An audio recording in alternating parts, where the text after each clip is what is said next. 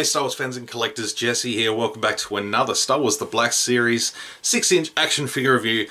Another one from the 40th anniversary of Empire Strikes Back line. We've got Lando Calrissian. Now this is along with the Bespin Luke. I can't even remember now. This is probably one of the only repacks that I really wanted to get aside from the Bespin Luke. I do have the original Lando. I'm sure I reviewed it on my channel when that was released, or when I originally got it. But this one is utilizing the photo real paint deco, as you can see there. He's looking pretty good. So it would have been cruel to my OCD to have all these new photo real application figures, including like Bespin Luke, Bespin Han, Bespin Leia, Yoda in the collection, and then have Lando left out. I'm one of those collectors that likes to have the best version of a character or the best version of a figure, so it was kind of a no-brainer to grab this one. Managed to get it pretty cheap on Amazon, of course. Typically it comes banged up and stuff, so it doesn't matter. I'm going to open it up. So let's get down and have a close look at Lando Calrissian, because he is not a man.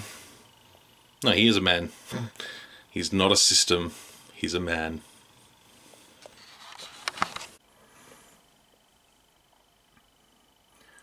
Alright, here is the man, the myth, the legend, not a system, Lando Calrissian from Empire Strikes Back.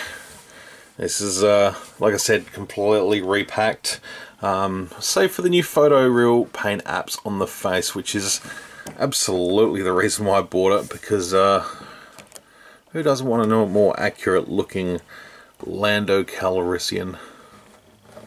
And yeah, boy does he look good. What a dashing man. So he does come with his blaster pistol. He also comes with his little communication link where he's able to communicate over the PA system of Cloud City. I'm pretty sure the original came with that too. I don't recall. It's actually been a while since I've had a look at that figure.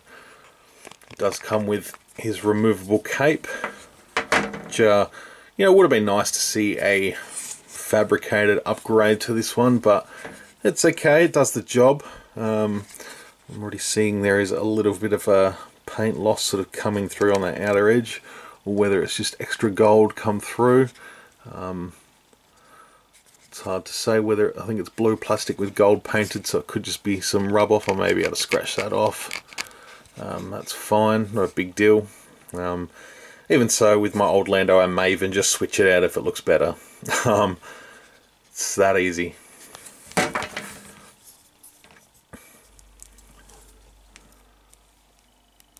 So the paint on the neck is a little bit off in comparison to the face.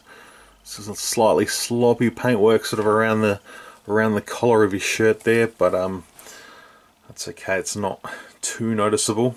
And that's only because I'm really up close and picking at it, so that's the only reason I'm gonna notice it. But yeah, more or less, this is probably going to be the definitive Empire Strikes Back Lando for now. He's not going to get all the new articulation for quite a long time, I wouldn't think. They may save that for General Lando in a couple of years' time. I'm sure they'll get to that.